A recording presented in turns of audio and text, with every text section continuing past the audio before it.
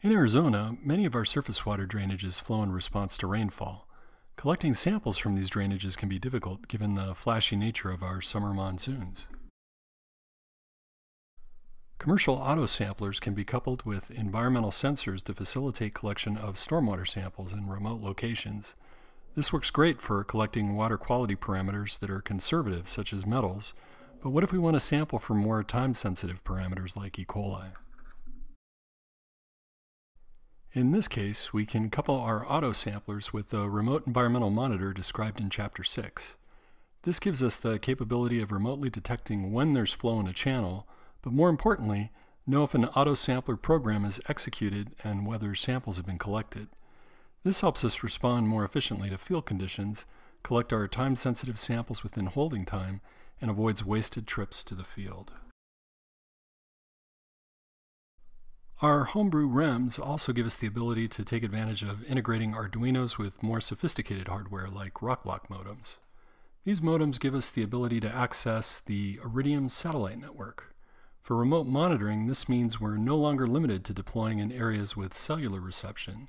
As long as we have good visibility of the sky, we can monitor field conditions from anywhere on the face of the Earth. At the time of this writing, there is no such commercial option offered by HACH or ISCO for their autosamplers, but given how relatively easy it is to integrate these modems, I suspect that will soon change. This is particularly helpful in Arizona, where many of our monitoring sites may be very remote, difficult to get to, and far away from any cellular coverage. To detect flow in the channel, we can couple our autosamplers and REMs with the customizable flow detection hardware described in Chapters 2 and Chapters 8 of this series. The following slides will summarize a template for realizing a field installation of this hardware. In a later chapter, I'll share code that pulls all this hardware together for both satellite and cellular-based REMs. But for now, let's begin with a general overview of what our field setup looks like. Here you can see that we have our sensor and autosampler tubing deployed in the thalweg of our channel. And here's an example of the same from one of our field monitoring sites. As a side note, the cup of water you see in the picture here will be used later to test the system after installation and wiring. We also have our autosampler. In this case, my agency uses the HACH AS950. And we also have our signal wires encased in a rodent-proof sleeve and conduit, which will be buried in a shallow trench with the goal of avoiding having cattle or ranchers trip or snare the same. And this photo shows the sensor wire coming in from the channel where it eventually will combine with the HACH multipurpose half cable hooked up to our autosampler. For our sensor in the channel, we use common thermostat signal wire. And here you can see that thermostat wire emerging from conduit that will be attached to a watertight fitting at the base of our REM. When attaching wires to your sensor, make sure to map what colors go where relative to your microcontroller. And for the autosampler signal cable, we'll use a HACH Sigma multipurpose half cable. These fairly simple cables can be relatively expensive, so you may consider engineering your own if you have the time and the skill. The half cable is helpful for hooking up our REM to the auxiliary connector on our autosampler, shown here. We'll use the half cable to tie the Arduino to the common ground on the autosampler, which is the blue lead on the half cable, the auxiliary control input, which is the black lead, and the program complete output, which is the green lead. And this is just a close-up of that half cable showing the respective wires and their significance. We'll use the half cable to tie the Arduino to the common ground on the autosampler, which is the blue lead on the half cable, the auxiliary control input, which is the black lead, and the program complete output, which is the green lead. All these wires will be fed into the REM through conduit that is attached to a watertight fitting at the base of the box. And here's our REM waiting to receive its signal wires. If you cut the end of the Autosampler half cable to shorten it, or for any other reason, you'll want to make sure that you strip and tin the wires so that they insert nicely into the terminal block, whether that be one that came with your microcontroller or one you made yourself. This is going to make inserting the wires into the terminal blocks much easier when you're in the field. Again, you'll want to make sure you bring some kind of a wiring map for your cables so that you can attach wires to your microcontroller appropriately when in the field. If you don't do this ahead of time, plan on spending a nice chunk of the afternoon trying to debug your setup when your preliminary field tests fail. I'll close this section by showing you a couple of views of the sensor, autosampler, and tubing, starting with the view looking up from the sensor towards the autosampler.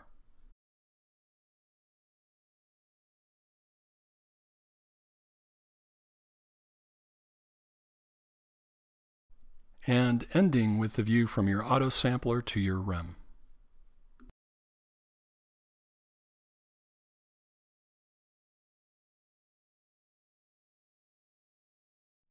Next, I'll summarize the flow of our Arduino sketch that's going to drive all this hardware, details of which will be shared in another video.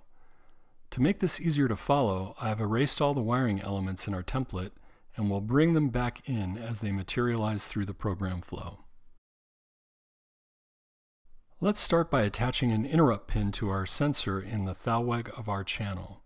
An interrupt pin is useful because when it detects a change in voltage from the presence of water, it can stop whatever delays are taking place in order to execute an interrupt function, such as triggering the autosampler to pull a sample, or setting a variable to a state that will prompt the REM to send a satellite message to the Internet of Things immediately.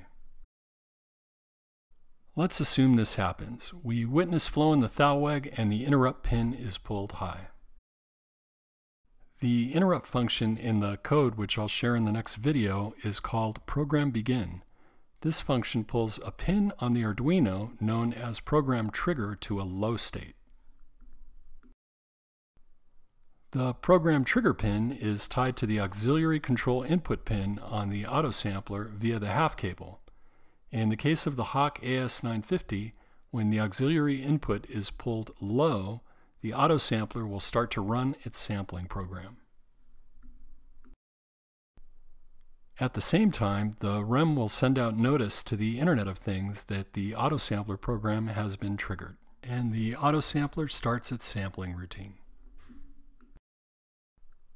The bottles in our autosampler will then fill according to its own internal program. And eventually, the autosampler program completes.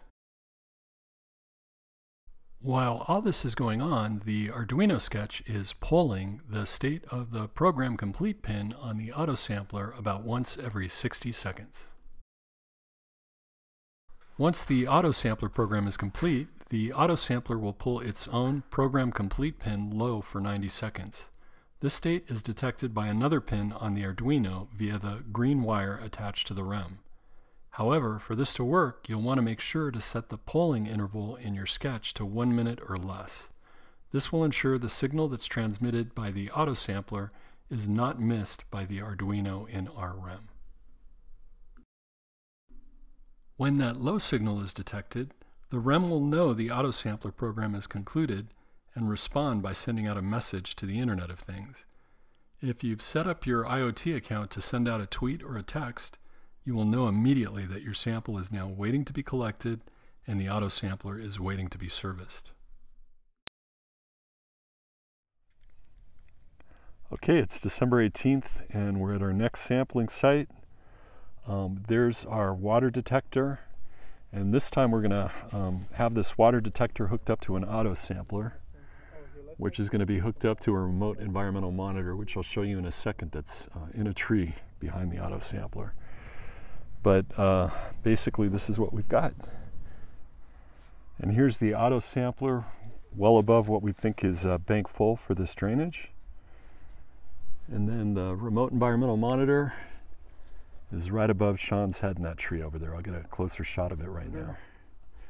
In this case, we're using a cellular REM because we have cell phone reception in this location. So using cellular is a little bit cheaper than going the satellite route if you have coverage. Sean, go ahead and explain to me how this thing is currently going to get wired up between the REM and the Autosampler and the sensor in the wash. Okay, so coming off of the Autosampler, we have the blue wire, which is its ground, this green wire, which is the signal for when the program is all complete, and the brown wire, or the black wire, sorry, for when we want to trigger the Autosampler. So these three are fed into our REM, and then these three wires are coming from our switch. So we have the power wire red, the ground wire white, and then the program or the signal wire green.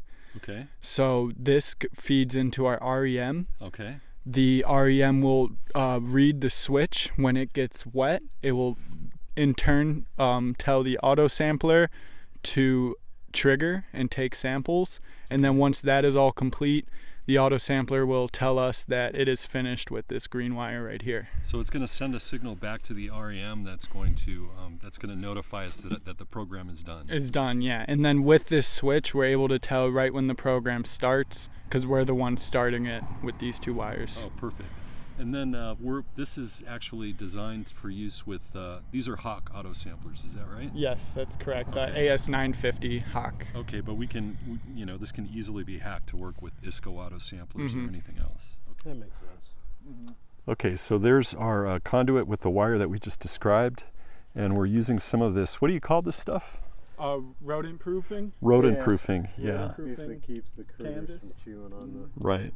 And and we're using this because we didn't have enough conduit, and frankly, it's a little bit easier feeding the wiring through this rat-proof material. Trying to get all that wire through this 3/4 inch conduit's a little bit difficult, but we do need conduit because we want to make a watertight fitting with the bottom of the REM. So this looks like a good alternative for us.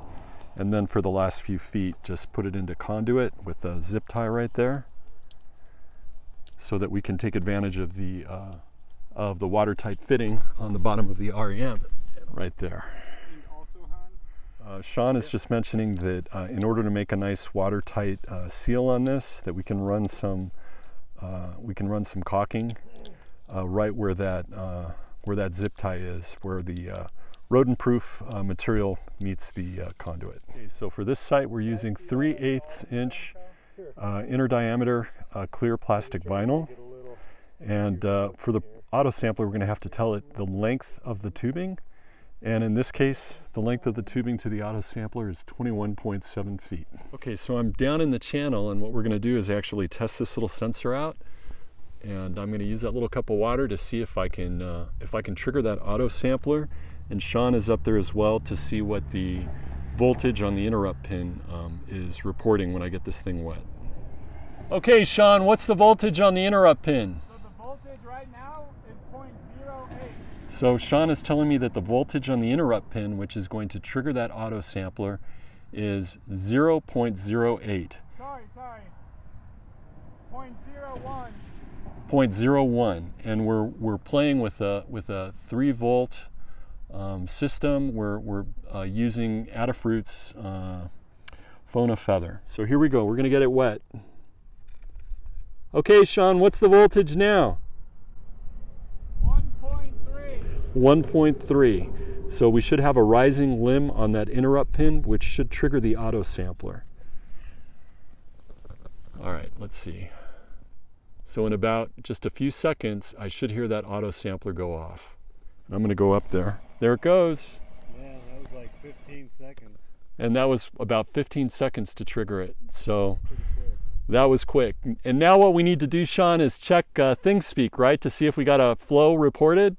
It says posting.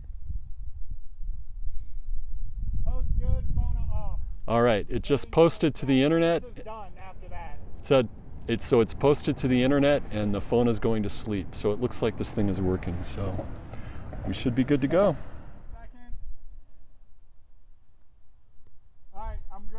Okay, Sean's good. The Autosampler's reset. Kyle is timing it. I'm going to get this thing wet. Yep, we're good. Okay, Sean's detected flow. I'm going to go up here, see if I can record this thing actually pulling a sample.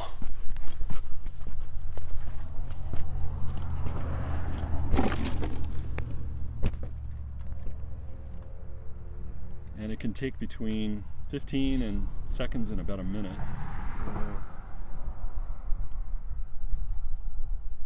Saw a light go on. Yeah. So 30 seconds. Took about 30 seconds. Yeah. So we're good. All right. Just, you know, that's not bad when you're telling it to do it immediately. Yeah. Okay, so Kyle's gonna reprogram the Autosampler. We're gonna have it wait 1 minute, we said, right? Yeah. 1 minute before it starts sampling, and then it'll pull a sample every 10 minutes thereafter. And each sample will be discretized into a 1 liter bottle that's lined with a polypropylene bag. Is that right? Mm-hmm. Okay. What we're going to do is caulk up this line wherever the insulation or the conduit is connected. Make sure to make this nice and watertight. Then we're going to bury it in about 4 inches of soil so we don't have any cattle tripping over it. And I think we're good.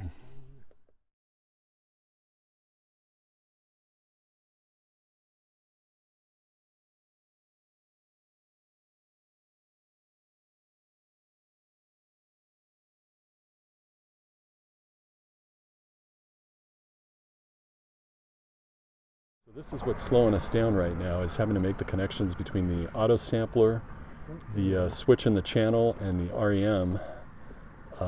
This is just kind of painful to do. It just takes a lot of time, and these wires don't crimp together very well with those joiners. So we do have a little field soldering kit, but the issue is that the battery runs out really quick. We get maybe 1 or 2 solders out of it. So we're going to have to figure something else out to make this go a little quicker. I think what we're going to do next time is we're going to use a PVC T-fitting, which will allow us to better hang that sampler tubing at the elevation that we're interested in relative to the trigger. And that's also going to help us avoid having this thing get moved and have it end up sucking up dirt out of the channel.